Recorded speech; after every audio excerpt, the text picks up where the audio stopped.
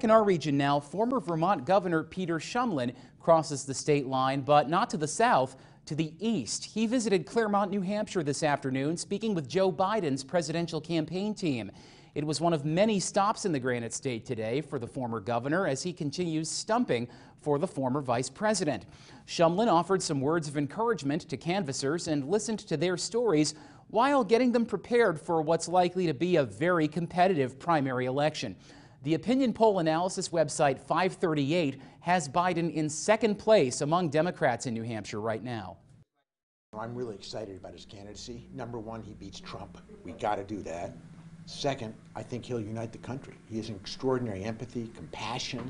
He leads from the heart, and he gets things done. And we need right now more than ever a president who can pull diverse people together and get results.